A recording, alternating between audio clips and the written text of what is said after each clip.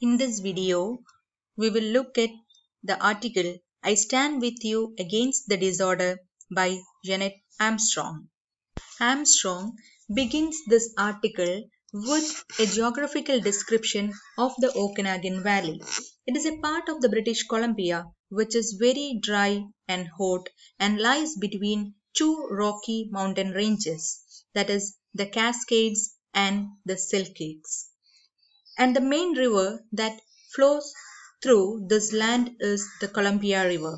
This suggests that there is a close connection between nature and its people. They are very much connected with these two mountains as well as the river, Columbia River. And then she describes her own identity, or she is trying to tell who she is. Armstrong's mother is a river Indian, and they are believed to be the Kettle River people who are in charge of the fisheries in the northern parts of the Columbia, that is the Columbia River system.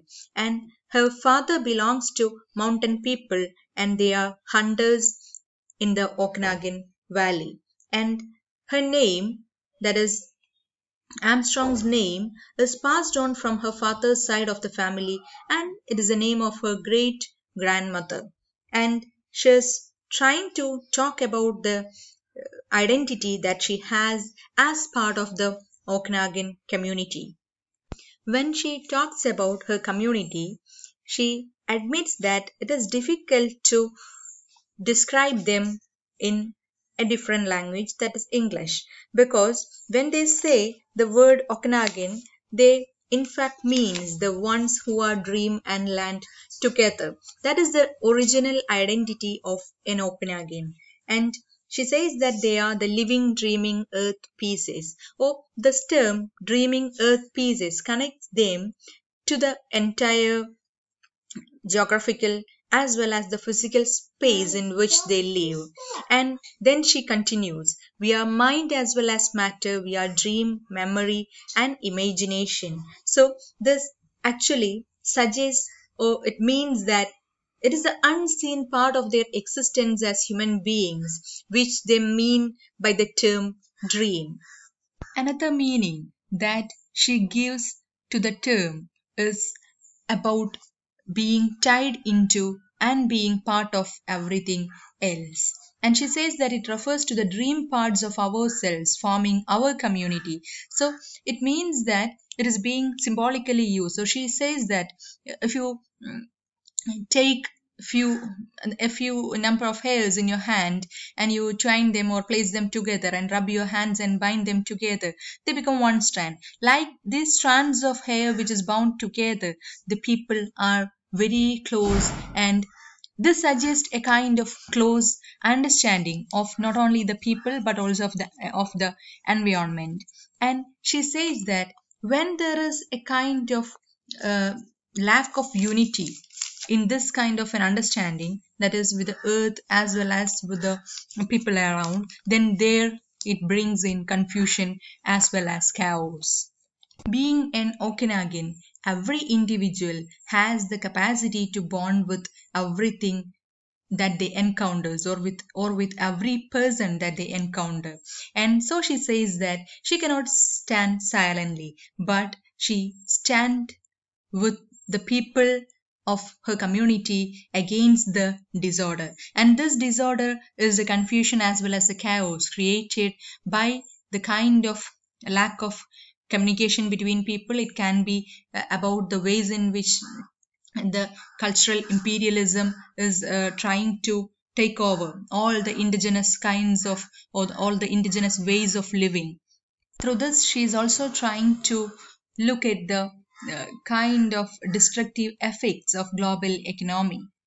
She then describes the four different selves, and she calls it, that is, the first one is the physical self, and the second the emotional self, the third the thinking intellectual self, and the fourth one is the spiritual self. And these are the four main capacities that operate together and join them to the rest of the creation, is what she says. Armstrong says that body is the sacred physical self, and they teach that body is earth itself, and therefore they are everything that surrounds them. And body here, as she says, it literally means the land dreaming capacity, and this body is the core of our being, which permits the rest of our self to be, or it is a great gift of our existence. And the second self that she talks about is the emotional self, and this emotional self in fact refers to a capacity to form bonds with particular aspects of our surroundings. And she says that, or she translates this emotional self as being connected by hearts, or it is a kind of being in connection with each other. That is, with our land, with our other people, with everything, we are being connected by our hearts. And the third self that she describes as thinking intellectual self.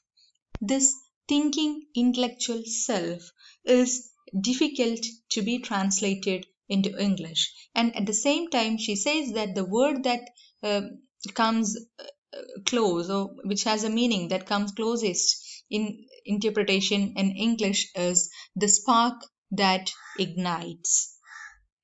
And she says that it means the other capacities we engage in when we take action and are directed by the spark of memory once it is ignited.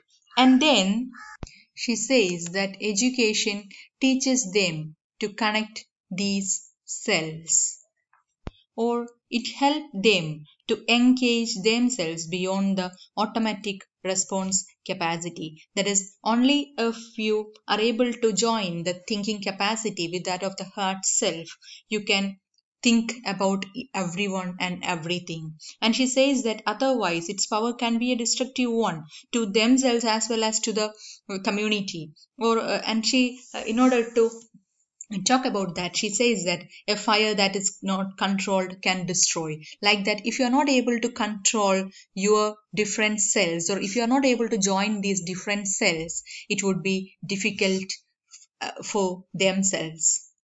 In the last part of this article, she is trying to look at the role of family and community in the case of an Okanagan. And she says that every person is born into a family and a community, and no person is born isolated from these two things. Or she's trying to talk about the significance of community in the case of an individual in the Okanagan. And she says, as an Okanagan, they becomes automatically a part of the community, and all within this family and community are affected by the actions of any one individual.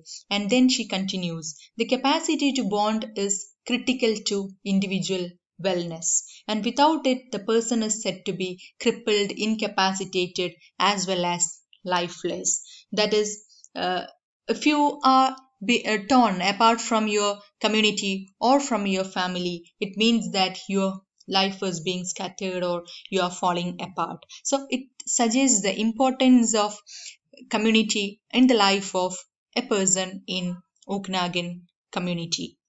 There are different ways in which these people get scattered. For example, in certain cases, as part of development, the people are going away from their own community, or they may sometimes forget what they have already learned, or what their education has already taught them. So this can in fact bring a kind of different or difficult situation in their own lives. So she's trying to tell that without the capacity to bond, every individual in the Okanagan community is lifeless. And relationship to others in Okanagan is being referred to by a word which is translated as our one skin. And this means that there is a kind of or they shares a kind of physical tie that is uniquely human. There is or it also means that she says, I quote, the bond of community and family includes the history of the many who came before us and the many ahead of us who share our flesh, unquote. So it suggests that the relationship, when being explained as our one skin, shows the significance of relationship in this community, in the Okanagan community. This concept of our one skin refers to blood ties within the community and the instinct to protect the individual selves extended to all who share the same skin. So she's trying to look at the way in which, the necessity to protect the indigenous culture, as well as the way in which she would be able to, or she's in almost all her articles, even in her novels Slash as well as Whispering in Shadows, she's trying to talk about this indigenous culture in which she is brought up. And you can find that the changes that happens in their community as part of this global economy or the privatization is in fact a threat to the already existing system. And she's trying to conclude this article with one of the most serious teaching which she says is that, of her community, is that community comes first in our choices, then family, and then ourselves as individuals, because without community and family we are truly not human. She's trying to talk about the necessity to protect this indigenous people as well as their land for the future generations. And she suggests that the indigenous rights or uh, might be lost. Therefore, it must be protected, and she calls themselves to be the protectors of their own land.